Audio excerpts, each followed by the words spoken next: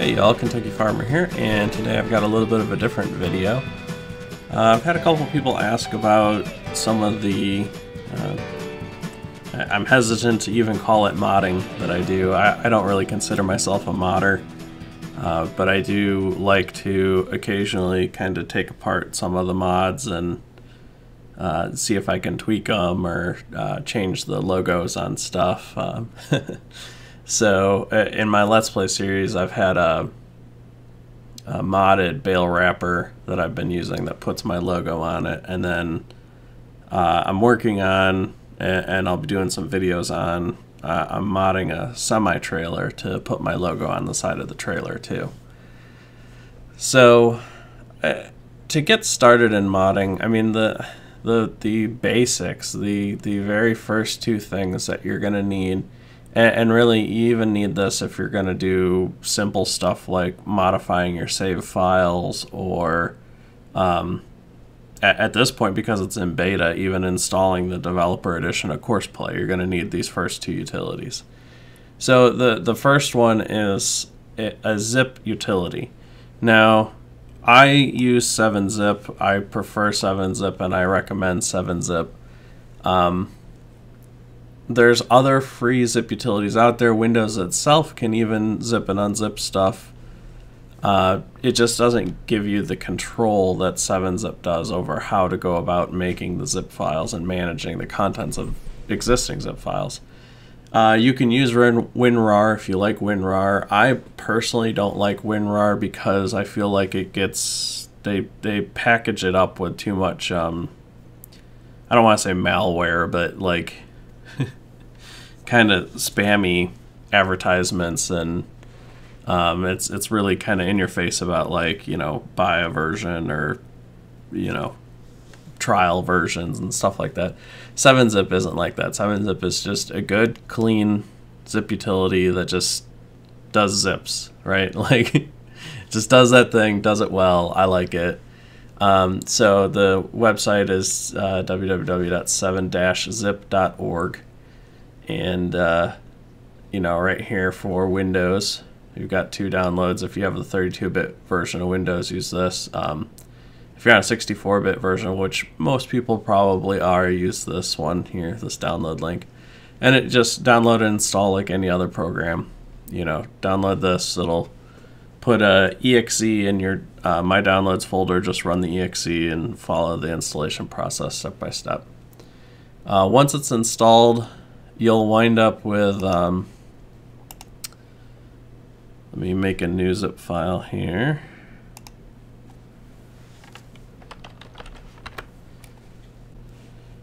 Alright, so I've made this example zip file here, and with 7-zip now you have, it'll install itself into your Windows context menu, which means that I can right click on this, and you'll see here 7-zip is now an option. And from here you can open the archive, you can, you know, extract, or, you know, do different things with it.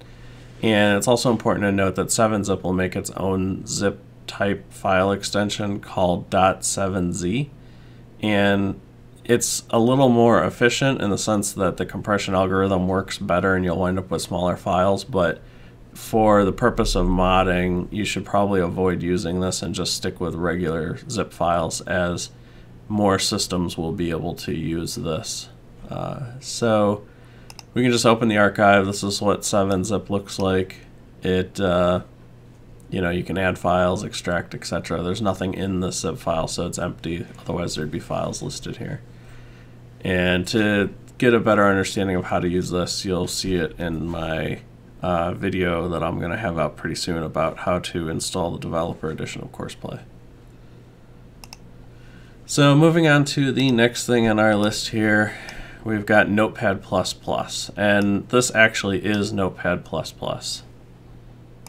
So this is the website for Notepad++. If you want to download it, there's a big download button right here. And, you know, you want the installer. I would do, again, if you have a 32-bit system, you have that option. Most people at this point in time probably have 64-bit systems. So you can get the installer for a 64-bit system, and then it'll download an exe to your My Downloads folder. Just double click it, install it like you normally would, and then once it's installed, you can open it like any other application from your start menu, or again, you'll wind up with a context menu. So if I do a new text document and I call this test.txt, if I right click on this, I can now say edit with Notepad++, and that'll open that document here in Notepad++. So Notepad++ comes in really handy for modifying game save files, and also for modifying some of the files that come in module packages. And what I mean by that is, here I've got a save game file, and it's a save game actually consists of a folder with a few files in it. And then the ones that you really want to look at typically are going to be career save game, economy, and vehicles. Those are probably your most commonly modified files if you're trying to do something or tweak something with your save game file. The big one that everyone wants to know, obviously, is in career save game. If you scroll down to money, that's the number. If you change that, save the file, and then go back into that save game, that's how much money you'll have, right? So if you want a whole bunch of money, just add some zeros and then save this and go into the game, and boom, you got a whole bunch of money. So I'm not endorsing this, but for me, when I set up games for the purpose of testing a mod or doing some of the game strategy stuff, well, the point of the video is to test a particular thing. The point isn't me spending 50 hours of gameplay to get enough money to buy the piece of equipment so that I can test it, right? So I'm not going to, like in my Let's Play series, I don't modify this, right? Like all the money that I get is money that I've earned by doing stuff, and I play it fair and square all the way through. But in my tutorials and stuff like that, I'll definitely make test games, and I go in and add enough money in here so that I can do whatever it is I need to do to make the video.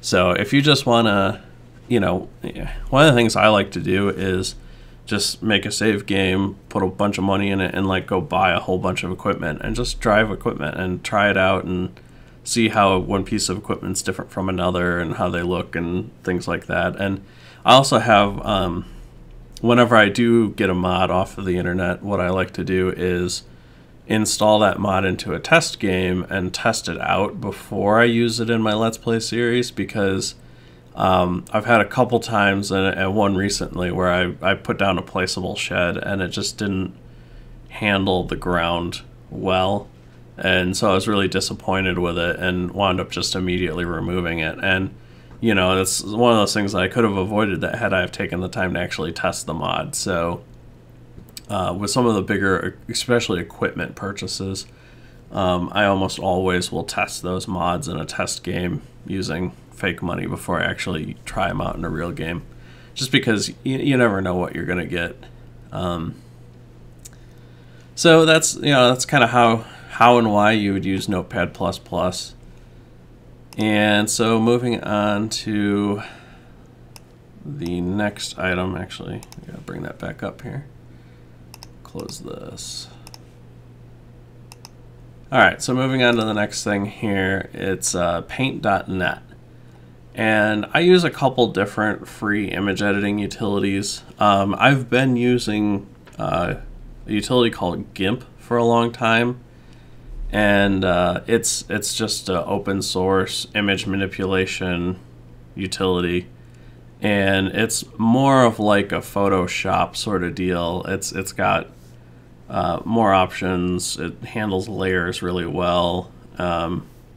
Anyone who does image editing probably knows what I'm talking about. But for this, I'm actually recommending Paint.net. And one of the reasons for that is I believe it's, let me check here. It is, yeah, these DDS files. GIMP doesn't really handle DDS files very well. At least I haven't been able to come up with a way to get it to handle the DDSs very well. Paint.net, on the other hand, really good at it, like right out of the box. You don't have to do plugins or anything. It does really well with the DDS files. So yeah, that's why I'm recommending Paint.net over GIMP at this point. So again, with Paint.net, we'll just go to the website. Their website's a little more annoying than some of the other ones because they've got these ad choices in here, and I hate these because it's a site where you're going to download software and it's got all these fake download buttons. So this is one of my biggest complaints about a lot of the modding websites out there, right, is they're all ad revenue based, and all the ads are just big giant fake download buttons that are just there to trick someone into downloading some file that's not what they're actually there to download, right? So from the Paint.net website, what you're going to want to do is go to here in the very top, there's a download link. Go there, and then down here below the giant fake download button, there's this where it has the version, the date, the language, and then this download button here, download now.pdn.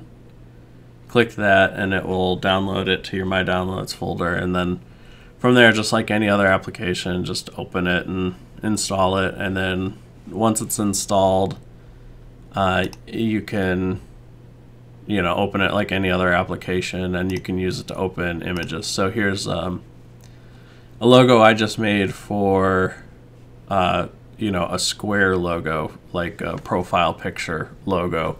And so this is Paint.net, right? So it does have support for most normal image manipulation stuff, layers and adjustments, effects, and things like that. So and then of course you can use them for modifying these DDS files. So with this, like I'll right click on this and then say open with Paint.net, and there you go. Here's the big DDS file for this baler, and basically these are all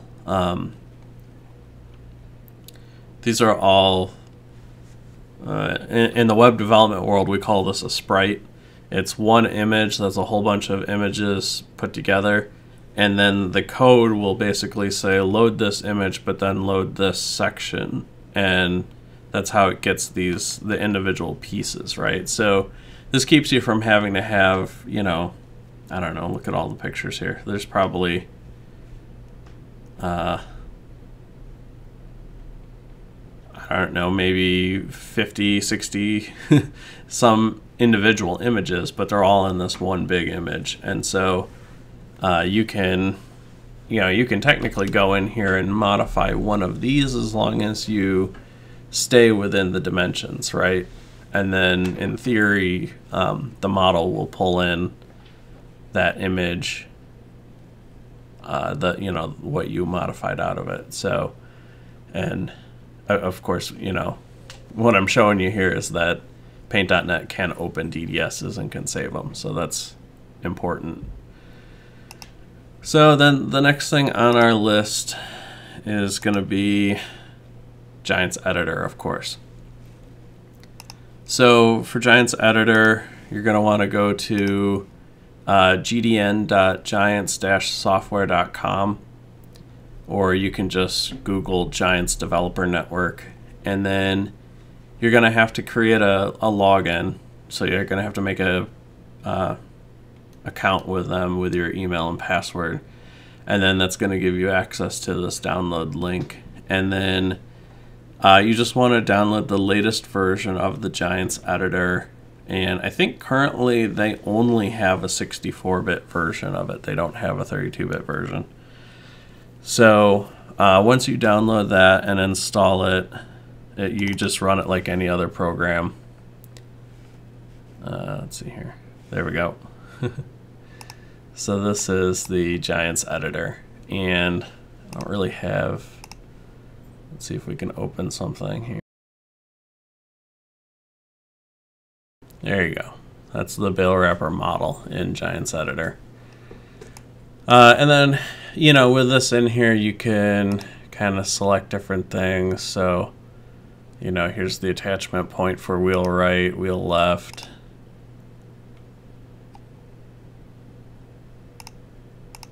There's a hydraulic cylinder. That's a movement for the arm. There's the plastic roll. And then you got your lights and your Corona effects.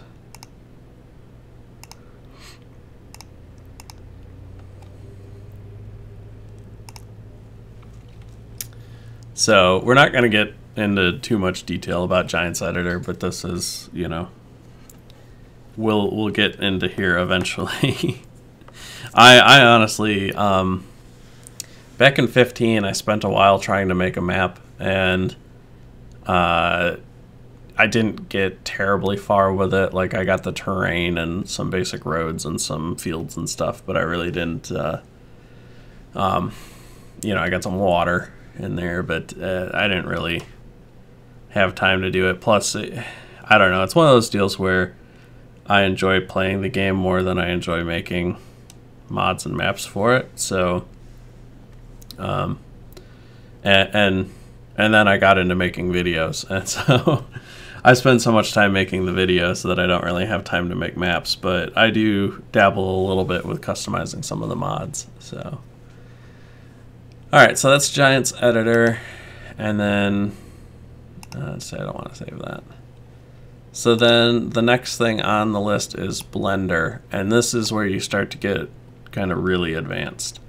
So one of the, in Giants editor, you notice that like the elements that you're working with are the lights and the movement and the function, but you're not really modifying the model, right? So if you wanted to change the shape of something, you can't necessarily do that in Giants editor. So to modify a model, you have to use Blender.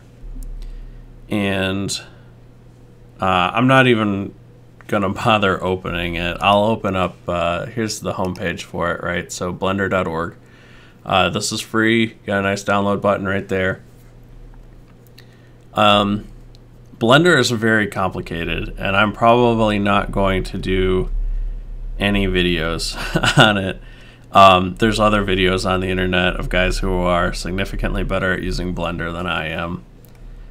So I would definitely go check those out. But again, you just download it and install it, and that's the application that you would use if you wanted to actually mod the model of something in the game. So, alright, I mean that's basically everything. These are the 5 applications that you kind of need to get if you want to get into the modding world. And you know, 7-zip, Notepad++ are must-haves. Paint.net, pretty close in there. And then depending on how advanced you want to get, Giants editor, and then Blender. So hopefully you found this video useful. I intend on doing a couple more that are modding related. Like I said, I'm going to be working on modding a semi-trailer and just putting my logo on it, really. That's all I'm going to be doing. So if you did like this video and want to see more like it, please give this video a thumbs up. That helps a lot. If you have any questions or comments, feel free to leave them below. And please subscribe for more farming simulator videos. I'm Kentucky Farmer. Thanks for watching.